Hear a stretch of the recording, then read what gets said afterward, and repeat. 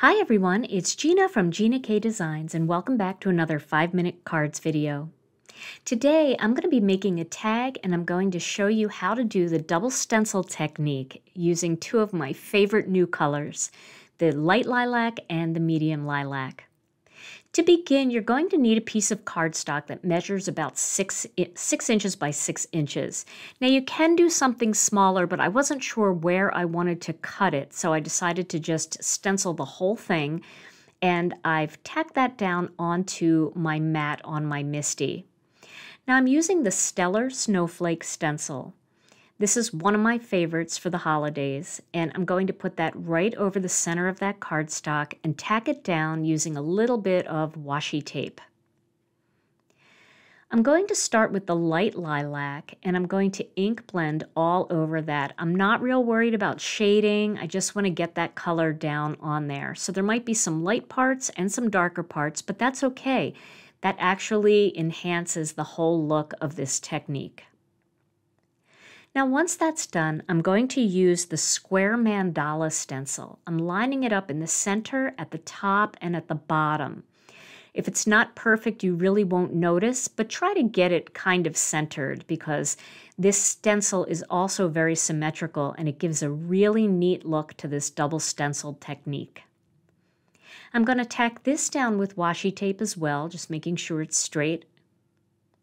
And then once that's done, I'm going to use the medium lilac ink.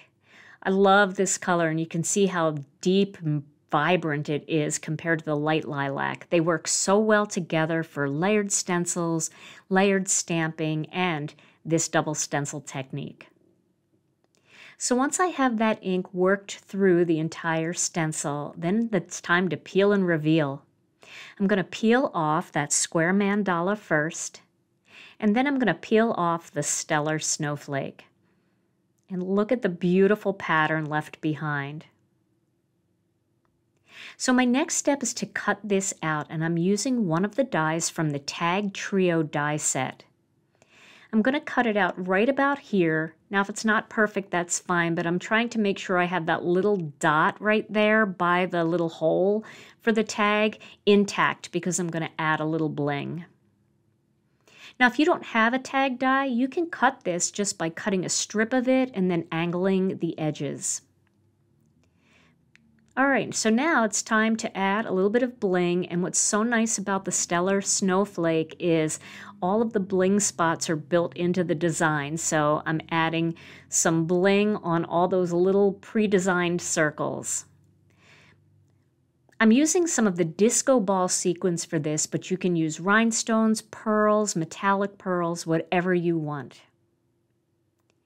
And then once that's done, I'm going to add a greeting that I cut out using our holiday sentiment strips, and I cut it out using our sentiment strips dies.